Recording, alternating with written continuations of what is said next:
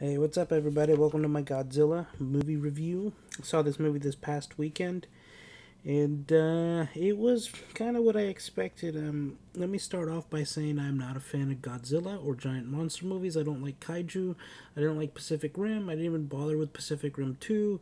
I don't like Godzilla. I don't like King Kong. Didn't like Power Rangers. I've never understood the fascination with these giant monster movies. People say you got to approach them like a disaster movie. I don't think it is a disaster. It's a giant monster that you can kill. I don't care what they say.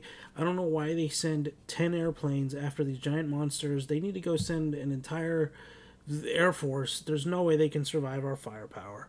You can't fire. See, it's different from a disaster movie because you can't fire missiles at a flood. You can't fire missiles at a hurricane and stop it.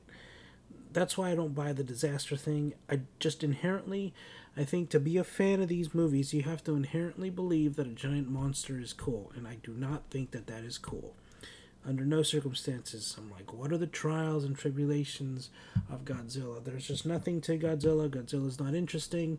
It's just a giant monster, and I just personally don't think it's cool. If someone else thinks it's cool, that's fine.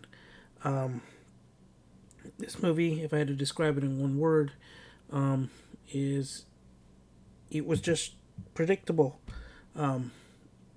I didn't like it. I thought it was boring and predictable. I hated all the characters. I wanted all of them to die. Why is it when you have these giant monsters, you always have one group of people? They're creatures. We should respect them. We should love them. We should respect life. I'm gonna spoil the movie here because I don't care. Don't go see this movie. I really didn't like it.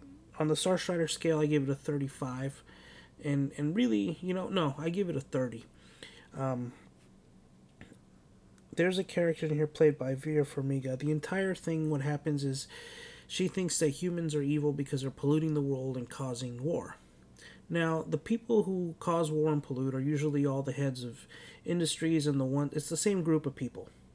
Those people always survive disasters like this because they have the resources and money to fly away or go to some bunker on a mountain.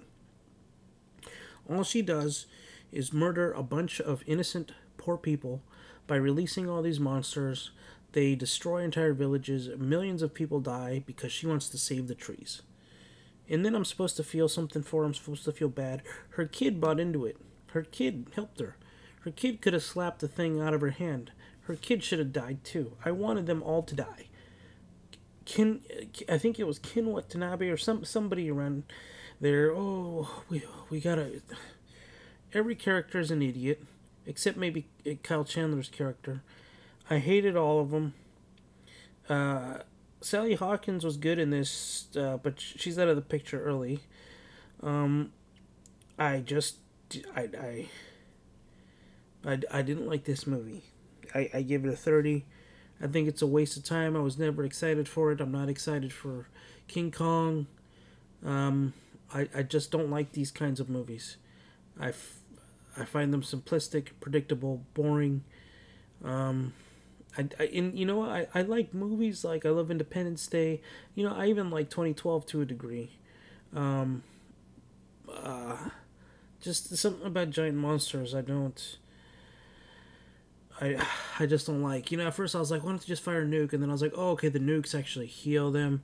We still have enough firepower to kill these things. Come on. It's stupid. It's just stupid. Anyways, I'm sorry. I know Godzilla's got its fans. I respect that. A lot of people like those things. I am not into any of that stuff. So anyways, let me know what you guys thought. Leave a comment below, like and subscribe, and I will see you guys later. Okay, bye.